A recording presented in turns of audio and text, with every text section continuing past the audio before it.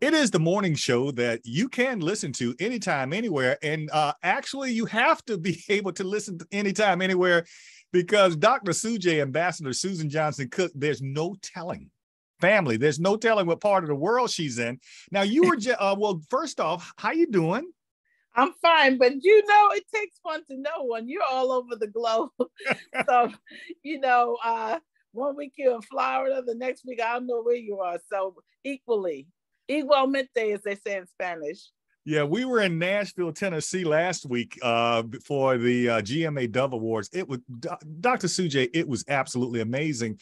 And let me tell you what really impressed me so much. The GMA, the Gospel Music Association, in the past, there's been some criticism that it is mainly our Caucasian brothers and sisters. Jackie Patillo, who is the CEO, she's been CEO for about 5 years. She, African-American sister, she made a point. She said, I want to diversify GMA because it needs to look like our country. And let me tell you something, when we walked in there to see just the rainbow of people, Black, white, Asian, East, it was just absolutely amazing. So big ups to Jackie Patillo. But Ambassador, why can't we be like that all week long? Well, we need to. Similarly, we're getting ready to celebrate women in ministry. We're starting with Black women in ministry and the unsung heroes of our faith, because there's so many trailblazers and so many who have really paved the way, who have never been celebrated. So we're starting that Friday, December 2nd in Washington, D.C. But I hope that it grows to like the Dove Award size and that we celebrate women in ministry from all over.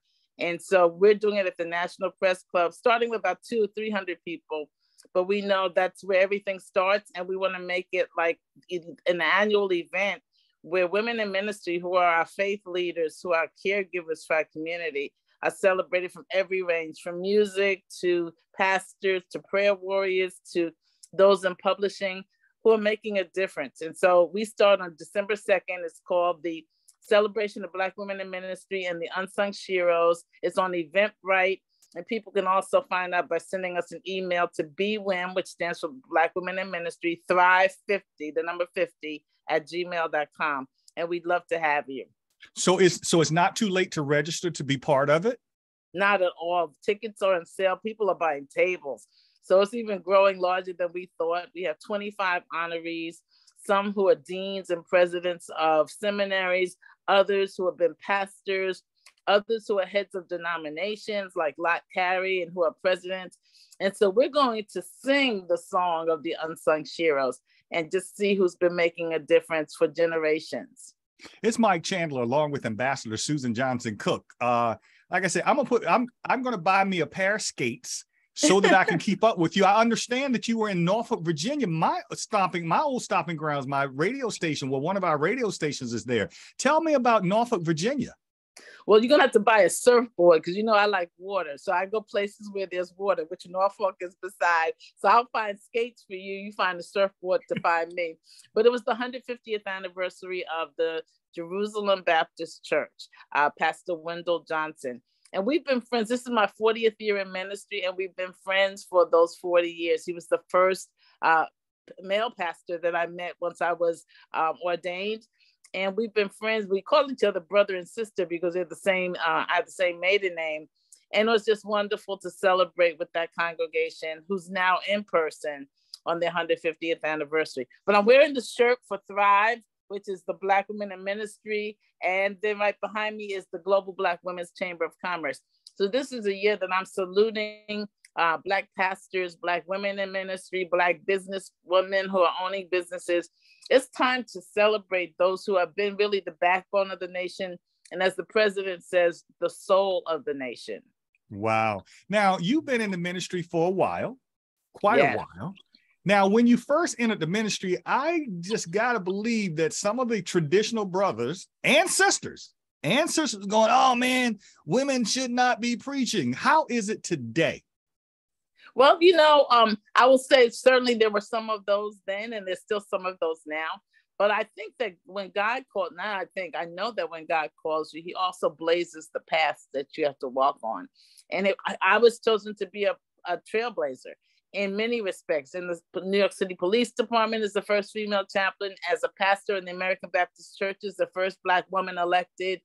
And so I think that God calls us with the gifts and the gifting that we have to be able to not be bitter, but to learn how to be better. And what I've chosen to do with my life is open the door, not just open the door for other Black women in ministry, but help bring them along. And so with the Lilly Endowment, we got a grant for $1.5 million to help mentors, Black women mentors, mentor another generation of Black women. So it's the first generation of Black women mentoring Black women. And it's about helping us bring them through the doors and creating legacy. If every generation has to be the first, then there's a problem with that. So like Kamala says, I'm the first, I won't be the last. And for me, it's like I was the first of many. And that was my terminology. I was the first of many. And I think that that's what we have to continue to do. So I never listened to those who told me I shouldn't. I only listened to God who said you should. It's Mike Chandler along with the feisty Ambassador Suzan Johnson Cook. I can imagine, Dr. Sujay, I can imagine this. So you're talking with Bill Clinton or either President Barack Obama, right? And then President Barack Obama says, well, we're going to do this and we're going to do this. And then Dr. Sujay said, well, you need to listen to me. Calm down, Barack. Calm down. Has that conversation ever happened? No, actually, any times that I was called in for to be a confidant, it was not about you should or should not. It was always to listen. I always say, listen before you speak, listen more than you speak. And I certainly always have the respect of the office, as I also require for people to respect the office of pastor. So it was never about you telling me what to do. It was, what is God's conversation in this? And I think that that's the best posture to have. So I'm a New Yorker. We kind of talk a little rough around the edges, a little feisty, but we certainly know when to respect. And the answer is protocol. I'm doing on Clubhouse this month, the P's, every P that the woman on the world stage needs to have. And we're on Clubhouse at 6 p.m. tonight, 6 p.m. on Wednesday nights, and Tuesday nights. And it's about the wow woman, the woman on the world stage. What are the P's you need to know? How you pace your life, the places that you'll go. But one of the big P's is protocol, understanding where you are in that chain, whether you're a diplomat, whether you're a layperson, whether you're a pastor, whether you're called in as a confidant, you understand protocol. So when people met with Queen Elizabeth, there was a protocol. Even when President Barack and Michelle met with her, there was a protocol on how you greet the Queen. And I think that for the queens of ministry, there's protocol. And for the presidents of the United States, there's protocol. And so I always respect that. I respect the office. And I think that that's what I try to model for everyone, respect the office.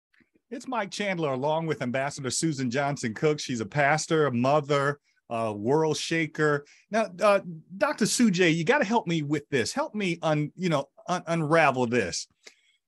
As African Americans, we certainly have, as a group of people, experienced discrimination.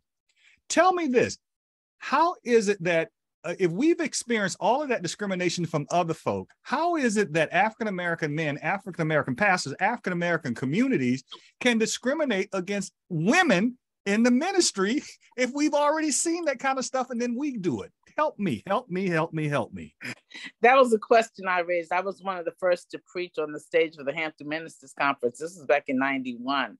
And I used the question from Martin Luther King's book, where do we go from here? And he was dealing as a people, where do we go? And I dealt with as a people, within a people, where do we go from here when we discriminate? How do you say that we can walk together against those who discriminate against us, but at the same time, you're discriminating against women? And I think that that's the question we need to raise. I will say that there are quite a few who have been changed. I told Jesus it would be all right to change my name. And there have been a lot. I mean, I have friends, and every now and then, if they say something a little sexist or whatever, sounding a little superior, I check them on it, because I have the tenure and I have the tone to do that now. And so I check them on it, and they hear themselves, and they're like, okay. And then there are times that men want to hang with men and women want to hang with women. So I try to make sure that I isolate which events are sexist and which events are just, we want to hang with each other. So when I go on Selah by the Sea, it is clearly intended for women to have a rest period because we have issues that are different than men. And so I try to make sure that I isolate what are the different things that I'm seeing. And when you're in 40 years, you can call people on it and check them on it. And I think that's the advantage of longevity. And, so I would say overall, I've had a good run. And I am just thankful to be one who can help the next generation abound. Well, you've certainly helped me. I've learned so much over the past couple of years that you and I have been friends and on this morning show. Now, we've got to back up. I want all of our listeners to know when to join you on Wednesday night on Clubhouse, and just give us some background, time, and what it's about, Clubhouse. Yeah, actually, we're changing to Tuesdays at 6 p.m. Eastern Standard Time. Clubhouse is an audio app, and you can come in if you have an iPhone or an iPad. And our room is called the Women on the World Stage. Women on the World Stage, plural. The WOW Woman, WOW for Women on the World Stage. And you can come and join us. It will have my name as well as co-hosts that are joining me. But anyone who comes in is invited to engage and speak once you come into the room. And it's exciting because not only are we having dialogues and interesting conversations, but we're going to be interviewing wonderful people like Rebecca Dang, who was one of the female soldiers that was adopted by the Army of Rwanda. We hear a lot about the boy soldiers who were brought over to America, but nobody knew that there were female soldiers, just like we're seeing the Women Kings that Viola Davis is doing as a movie. There were many women in Africa who had to fight in the armies because they were drafted. And so we're going to be having dialogues and interviews and hearing from women who are on the world stage, how they operate, how they face discrimination and how they fought discrimination, how they carved out a place for themselves where they were not bitter, but they took that and they made sure that they were better. And so we're going to have conversations where you don't have to stay where you are. Some people say, well, I have to deal with the hand I was dealt. Well, you start with that, but I play a lot of bid whist, and you can take another card and you can make a hand that you didn't have when you started in that game. You can pull, you can draw from that card pile that everybody else wanted to throw away, but it may be just the card you needed. So I say maybe people wanted to throw you away, but you're just the card that God needed. So don't ever feel inferior.